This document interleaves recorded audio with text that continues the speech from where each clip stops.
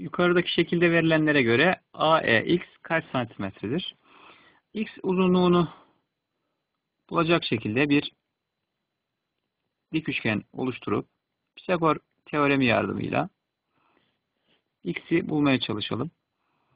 Noktaya da ben F noktası dersem CD uzunluğu 4 ise BF uzunluğu da 4.